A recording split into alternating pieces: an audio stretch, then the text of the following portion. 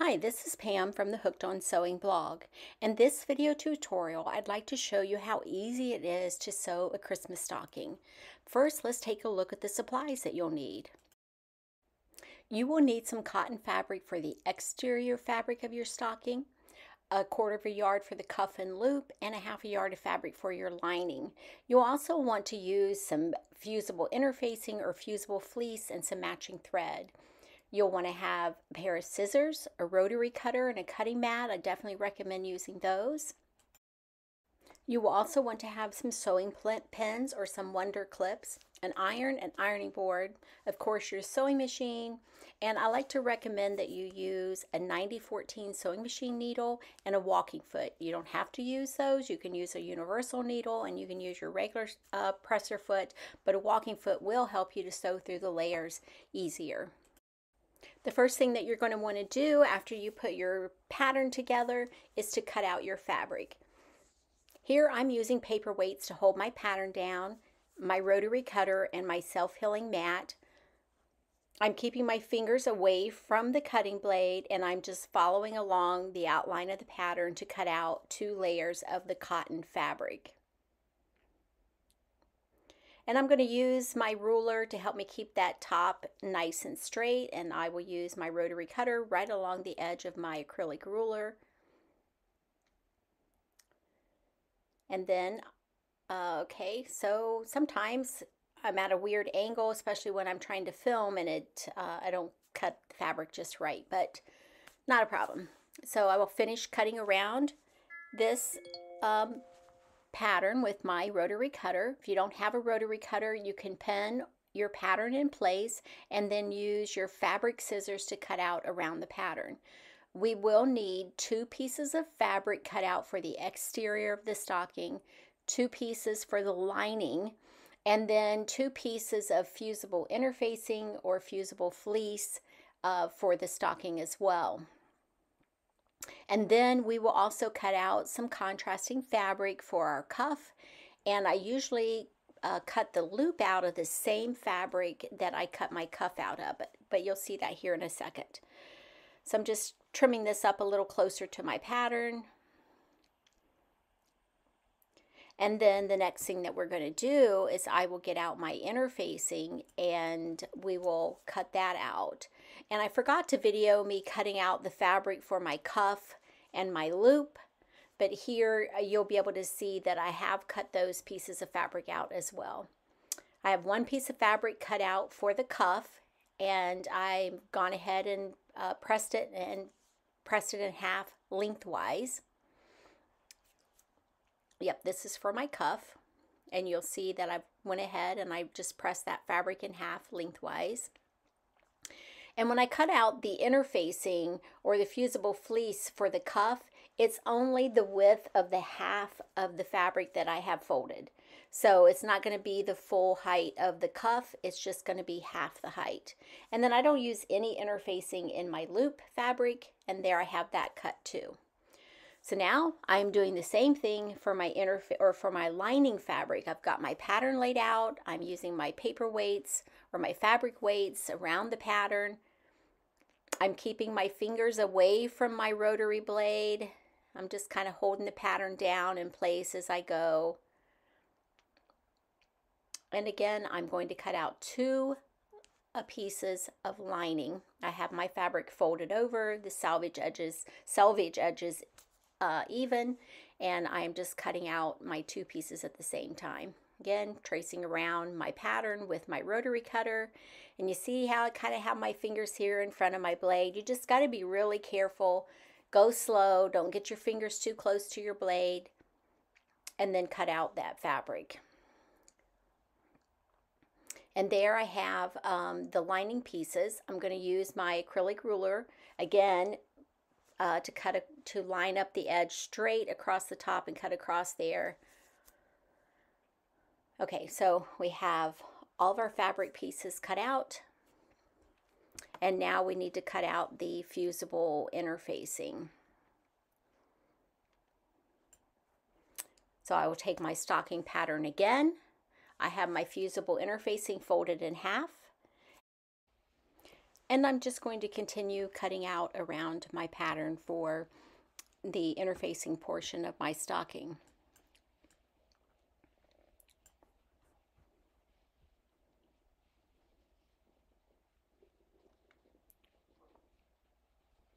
So just take your time and go slow if you're not comfortable or you're new to using a rotary cutter.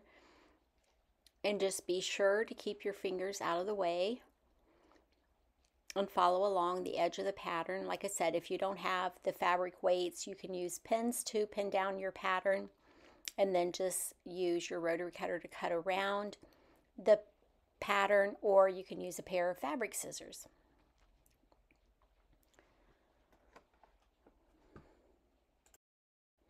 Okay, so now I just need one piece of fusible fleece cut out for the cuff.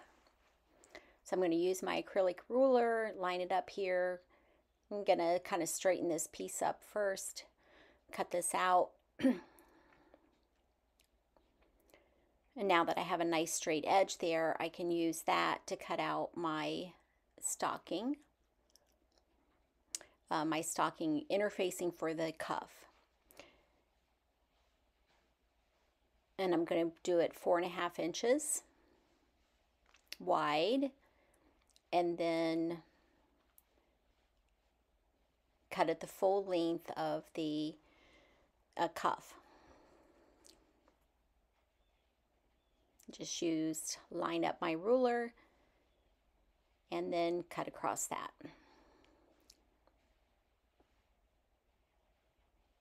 Okay, so now we're going to go over to the ironing board. We'll take all of our fabric pieces and our fusible interfacing.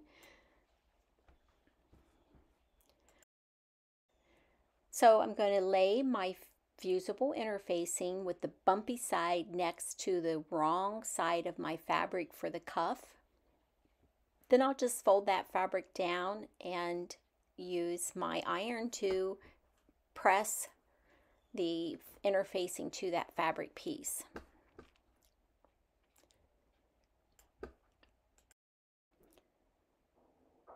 And then I'm just making sure I have that that interfacing fused to my fabric really well, and keeping my iron away from the sticky side of that fusible interfacing. Once I have that pressed, then I can move on to the stocking.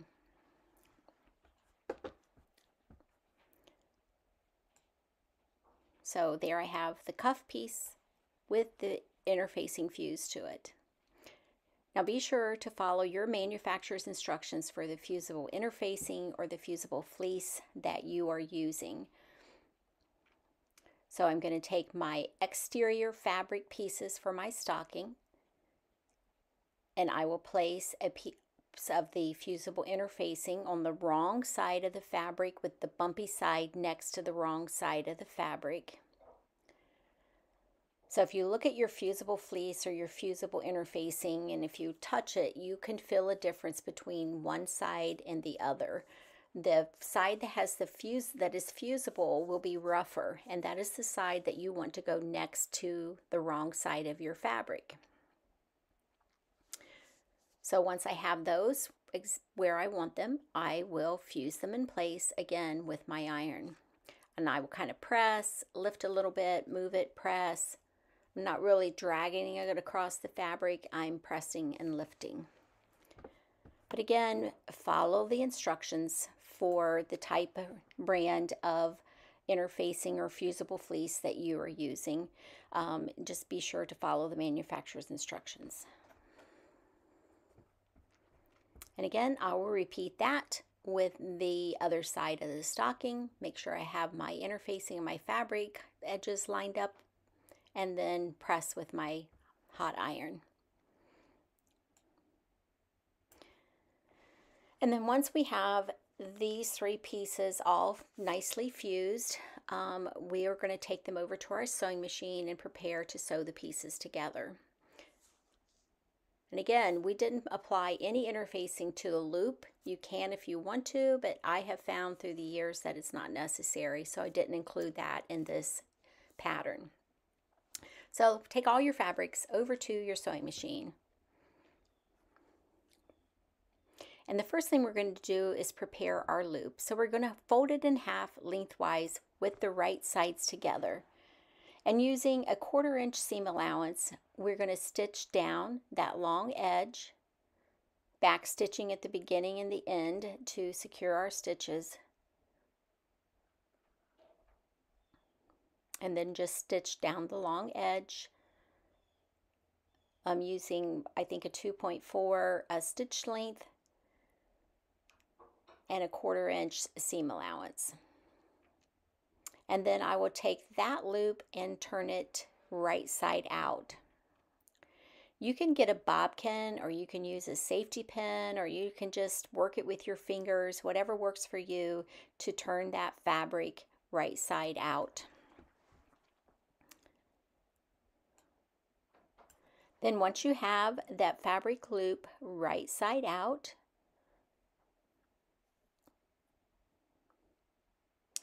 I'm going to take it back over to my sewing machine and press it first. And so that seam that we just stitched is nice and flat. Just kind of opening it up here, making sure.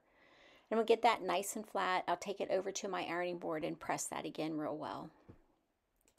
Okay, now that I have that pressed, I'm going to top stitch along the 2 long edges of this loop. I increased my stitch length to 3.5, and I'm just stitching about 1/8 of an inch away from each of the long edges.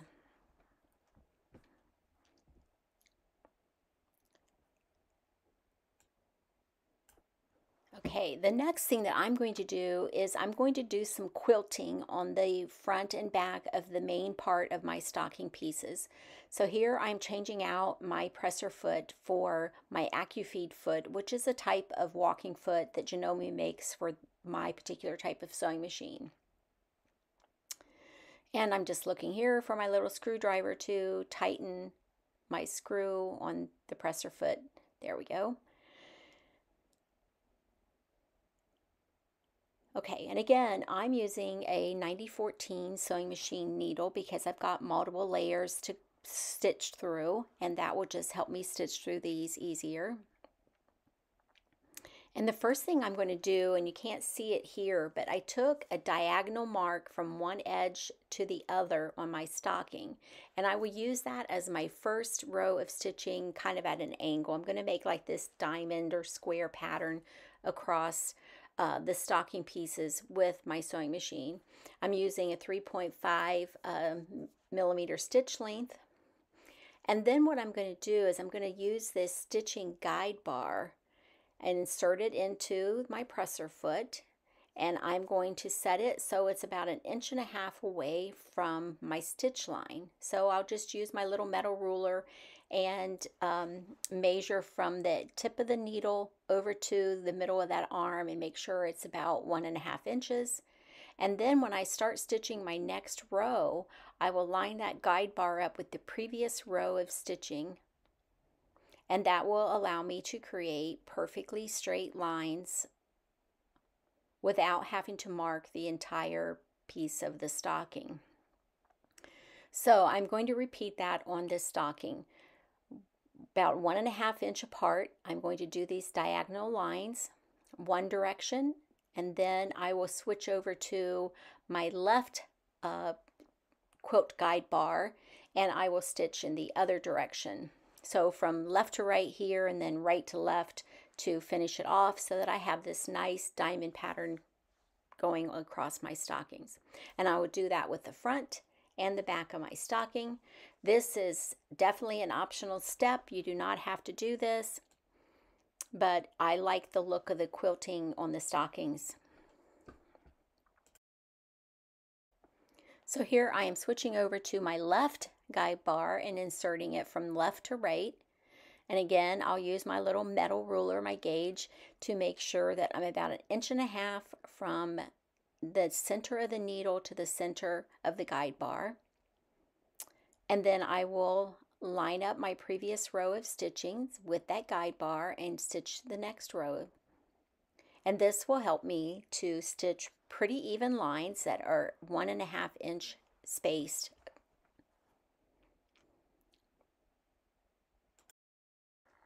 All right, once I'm through with the quilting, I am ready to stitch these stocking pieces together. Also, if you were going to do any embroidery or applique or anything on the front of your stocking, this is when you will want to do that.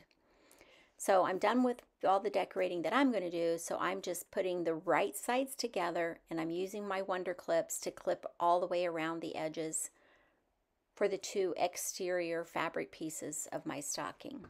Once I have that clipped all the way around, I'm going to use a 1/4 inch seam allowance, 2.4 millimeter probably stitch length to stitch these stocking pieces together. And I am still using my AccuFeed foot, although I could switch over to my other foot if I wanted, or you could just use a regular presser foot. But the AccuFeed foot helps to pull all those layers together evenly from the top and the bottom, so that I don't have, my fabric doesn't get misaligned or bunched up somewhere. It's just a really neater way to stitch multiple layers of fabric together. And again, I'm going to use a 1/4 inch seam allowance and stitch all the way around my stocking, removing the clips as I approach them. And just take your time and go slow when you get to the toe and the heel and the parts that have the curves, and just do the best you can to keep those lines nice and smooth. And don't forget to remove, if you're using pins, to remove your pins or remove your clips. You certainly don't want to sew over top of a pin and end up breaking your sewing machine needle. So I'm just gently guiding my fabric around, trying to keep it at 1/4 inch, removing my clips as I approach those, and sew around the heel and then back up the back of the stocking for the exterior piece. Okay, now we're going to clip these curves. I like to trim notches out in all the curves, the outward curves, so around the toe and the heel, I'll just trim out these notches. That way when we turn the stocking right side out, it will reduce some of that bulk. And then I'll clip the curves like at the top of the foot and the back of the heel.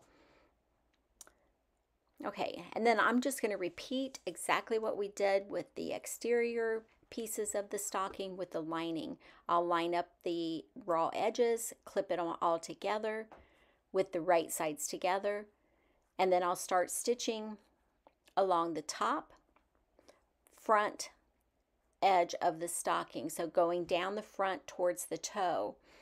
And then I'm going to stop just above the heel, reinforce my stitches, and leave about a 3-inch opening so we can turn our stockings inside out when we're finished stitching them together.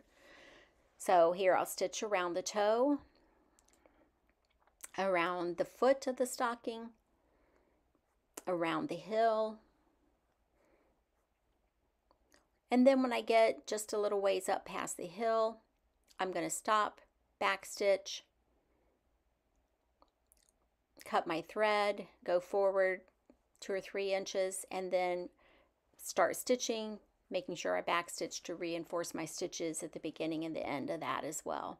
And I'm going to do the same thing here. I'm going to clip the curves, I'm going to notch the heel, the toes, and clip the other curves.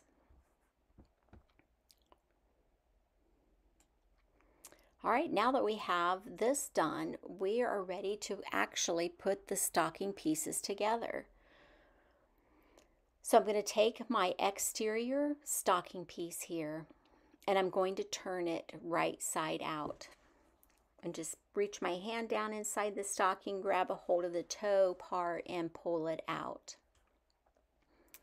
And then once I have it right side out, I'll use my hand to kind of try to smooth out the seams and make sure all the fabric is pushed out. And then I'm actually going to take it over to my ironing board and press it again too, just to get those seams nice and flat. And now I'm going to insert the exterior piece of the stocking inside the lining piece of the stocking. Make sure the fabrics are right side together, so the exterior piece should be right side out, the lining piece should be right side in or wrong side out, and make sure that the toe of the exterior piece is going down into the toe of the lining piece. Okay, so next we're going to prepare that cuff piece. I'm going to unfold the cuff, line up the short edges, and I'm going to stitch using a 1/4 inch seam allowance, reinforcing my stitches by back stitching at the beginning. Make sure I have the raw edges and the seams in the middle lined up, and then stitch along a 1/4 inch seam allowance and back stitch at the end to reinforce my stitches. Then I will fold this so that it is back to a folded wrong sides together. I'll smooth out the side seam so it lays nice and flat. Just kind of use my fingers to press that down.